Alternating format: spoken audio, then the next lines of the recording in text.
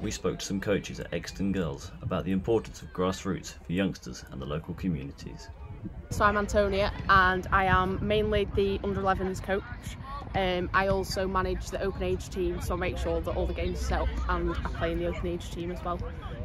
Recently I've been kind of helping the new under-11s coaches get to grips with how they do everything from how they set up the teams on match day to how they select who's playing at the weekend, if they've got too many players, who's playing, even like down to the tiny things of who do you text when you've got an issue. So things like that, I'm their go-to person to answer questions.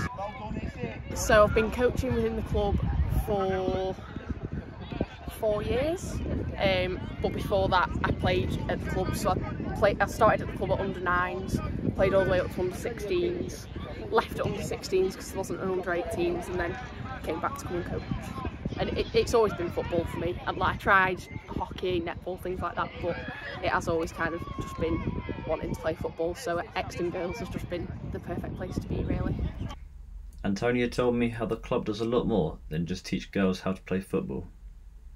Oh yeah, 100%. Like, even I'm so big on manners with my girls. If they want something and they don't say please, it's no, come on, let's do it properly. So it's even just tiny things like that, but then making friends, social skills, and everything comes in this.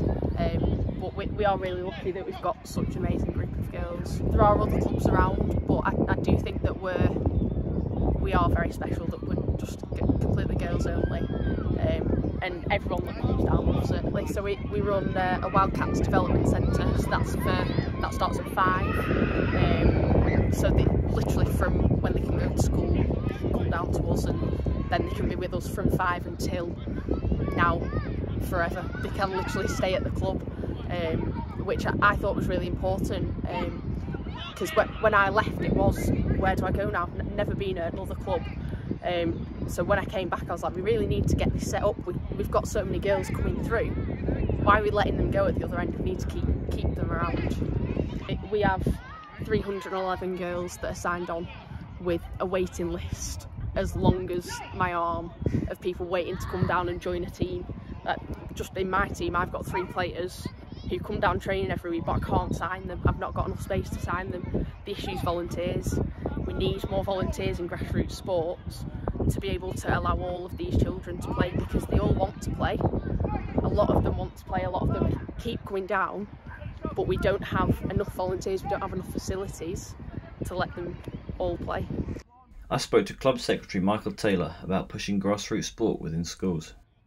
I'm a big advocate of you can't just play one sport, and you need to have lots of options and lots of opportunities to play different ones, netball, basketball, whatever.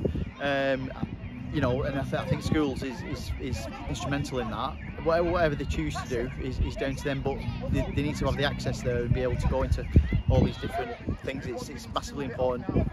We're the biggest girls club in the county, so you know we've got currently well over 300 girls, 19 teams. Exposure's massive. You definitely need that, and the Women's Euros will take care of a lot of that this year. Another big thing is retention, keeping the girls, and obviously you know bringing new girls in.